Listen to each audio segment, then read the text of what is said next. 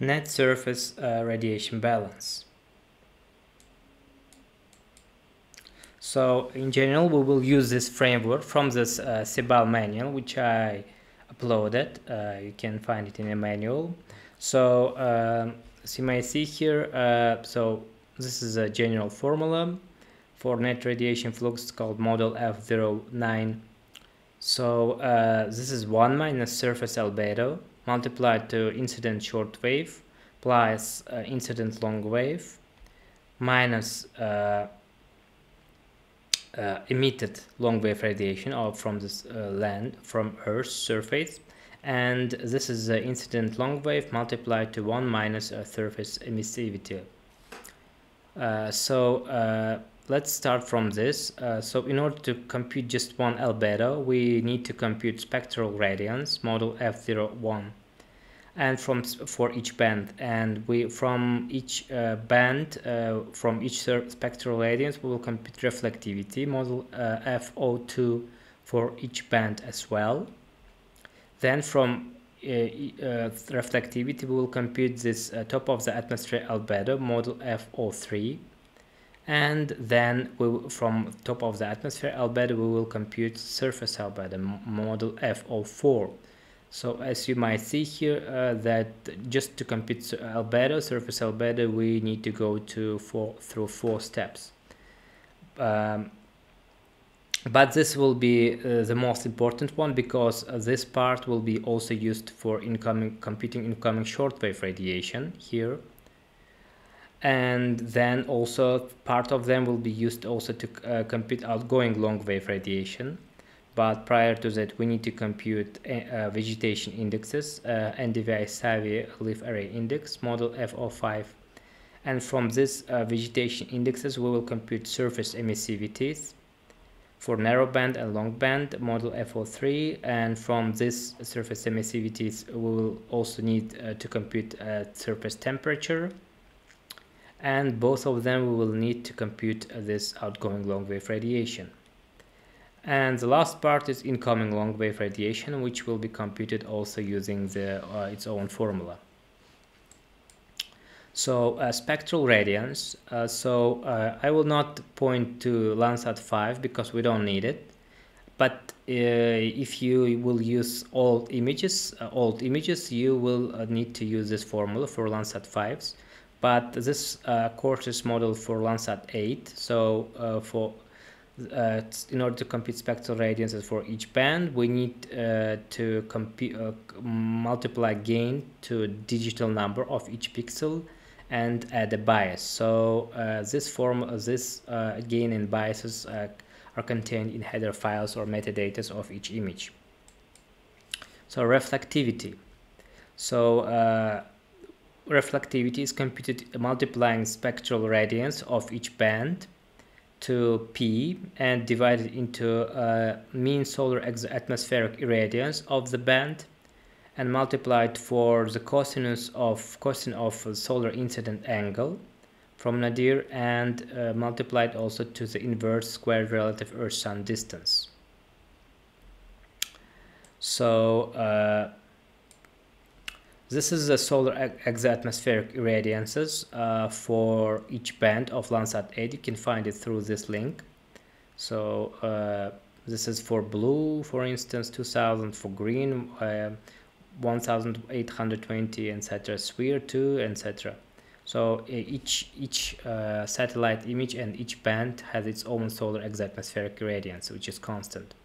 Cosinus of angle is computed using the header file data or metadata on sun elevation angle, where this is angle 90 minus sun elevation, and sun elevation also is just each image at each time has its own sun elevation where the footage was taken. So this is a distance between Earth and Sun on the day of a footage. So this is the day of the year, which is also written in metadata. And this is dimensionless, mostly always dimensionless, and varies from 0.97 to 1.3. top of the atmosphere albedo. So top of the atmosphere albedo is computed summing this reflectivity, which is computed in step 2, and this one weighting coefficient for each band, which is computed as follows. So we divide solar exo-atmospheric irradiance of each band to sum of solar exo-atmospheric irradiances of all bands. So this will be a percentage and it's multiplied to this reflectivity. This is top of the atmosphere. So surface albedo is just we use top of the atmosphere minus path radiance divided into the atmospheric transmissivity in square. So path radiance is the average portion of the incoming solar radiation across all bands that is backscattered to the satellite before it reaches the Earth's surface, and atmospheric transmissivity is in square. So values for path radiance range from 0.025 and 0.04, and for stability is recommended to take something between middle, 0.03 based on Bastiansen. So atmospheric transmissivity is computed using this formula. So let's define what is atmospheric transmissivity actually means. So it is defined as the fraction of incident radiation that is transmitted by the atmosphere, and it represents the effects of absorption and reflection occurring within the atmosphere. This effect occurs for both incoming and outgoing radiation, and thus squared in the previous equation. So that is the elevation above sea level, and elevation should best represent the area of interest, such as the elevation of the relevant weather station.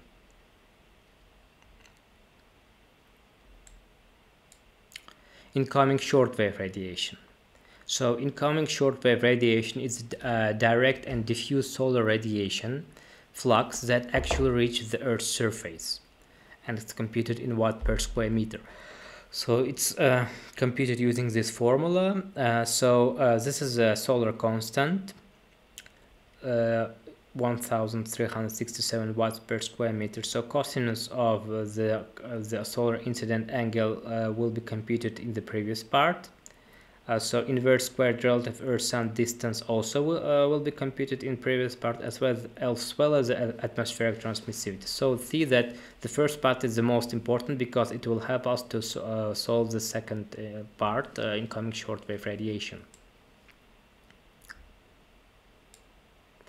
So outgoing long-wave radiation. So the outgoing long-wave radiation is a thermal radiation flux emitted from the Earth's surface to the atmosphere. We need 3 vegetation indices to compute outgoing long-wave radiation, as you remember from this framework, from the model, which I showed on the second slide. So first is NDVI, the most widely used vegetation index, which is computed near infrared minus red divided near infrared plus red. So SAVI, soil adjusted vegetation index, is also very close to near infrared, but it differs in one value, L, which ranges from 0 to 1. But mostly it is recommended to take 0.5. So if it's 0, it doesn't differ from the near NDVI index, but it's as far as it's adjusted to soil, we take L as 0.5. But if your areas are green or tropical, etc., or it's very full of vegetation biomass, it's recommended to take 0 for L. And leaf array index is computed using this soil adjusted vegetation index. So surface emissivity is the ratio of the thermal energy radiated by the surface to the thermal energy radiated by a black body at the same temperature. 2 surface emissivities are used in CBAL. The first is an emissivity representing surface behavior for thermal emission in the relatively narrow band 10 of Landsat 8, 10.6 to this band, expressed as emissivity in narrow band. The second is an emissivity representing surface behavior for thermal emission in the broad thermal spectrum, 6 to 14, expressed as this narrow band, also long band. So narrow band is used in calculation of surface temperature, and long band is used to later on calculate total long wave radiation emission from the surface.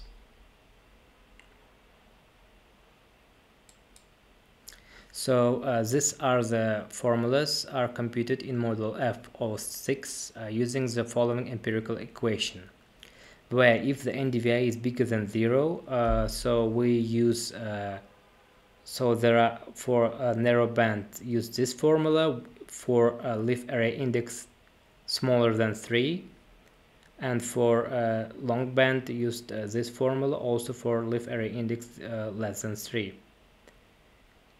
And if leaf array index is equals to 3 or higher than 3, then we just assign these values close to 1, 0.98 for both emissivities.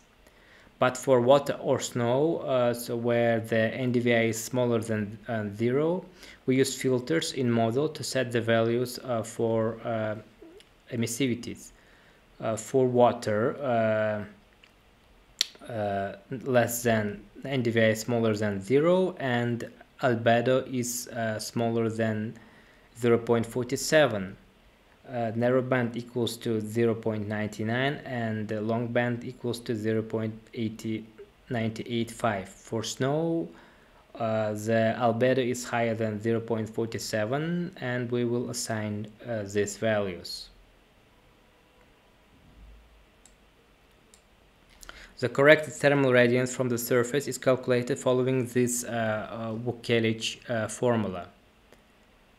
So where L6, in our case L10, is the spectral radiance for band 10, Landsat 8, from model F01. So it's measured in this expression units. RP is the path radiance in this band, which is band 10, also measured in these units. Our sky is narrow band downward thermal radiation for a clear sky, and is a TNB is narrow band transmissivity of air for this band electromagnetic range. Units for RCR, watts per square meter. So this units. But this is also easily computed because many values are known, mostly can be used through this MODTRAN. So values for RP and TNB requires use of an atmospheric radiation transfer simulation model, such as MODTRAN, and radiozone profiles representing the image and date. So in the absence of these values for these terms, they can be ignored by setting RP to 0 and TNB to 1, and the Earth sky term can also be ignored by setting to 0. So we may see here this is 0, this is 0, and this is 1. This converts RC into an uncorrected radiance, so we left here only band 10. So this is the formula for Landsat 5, but as far as we use Landsat 8, we will use this spectral radiance for band 10. Fortunately, the effects of the three parameters on RC are largely self-canceling. However, the result of no correlation to band 10 spectral radiance of band 10 will be a general underestimation of surface temperature by about 5 degrees for warmer portions of image. Errors may be larger for mid-range evapotranspiration values, but generally less than a few percent. So surface temperature for model F07. So it's used to computing this formula. It's computed through this formula, and also K2, which is a constant. For Landsat 8, it's 1321. divided this narrowband emissivity multiplied to K1 for Landsat A, this value 774.89. So RC will compute in the previous step, and plus 1.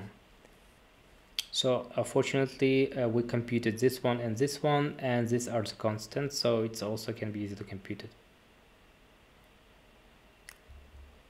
So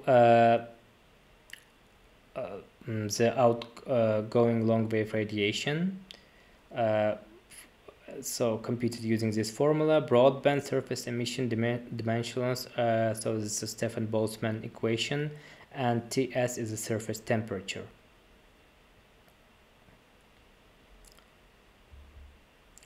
So incoming long wave radiation, so this is the surface emission of long wave radiation from this lens surface, and this is incoming long wave radiation. The incoming long wave radiation is a downward thermal radiation flux from the atmosphere. It is computed using the Stefan-Boltzmann equation. So this formula. So very close to the previous one, but there are some differences. This one is the atmospheric emissivity dimensionless, which will become computed differently from this previous emissivities. So Stefan-Boltzmann equation is the same constant, and this temperature is the near surface air temperature, which will be equal to temperature of a cold anchor pixel.